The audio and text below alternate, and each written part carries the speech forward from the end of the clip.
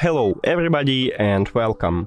In this video I will show you how to check battery level for your headphones JBL Tune 720 using your iOS device. So basically we have a few options how to do it. The first one is to create a widget, so just press and hold at empty space, then click edit or plus at the laptop, add widget, scroll down and click on batteries. Now choose the best one widget for you. That's okay for me, and after you decide, click at widget, and you can check a battery level right here anytime, but make sure that your headphones are connected to your phone. And turn on, of course.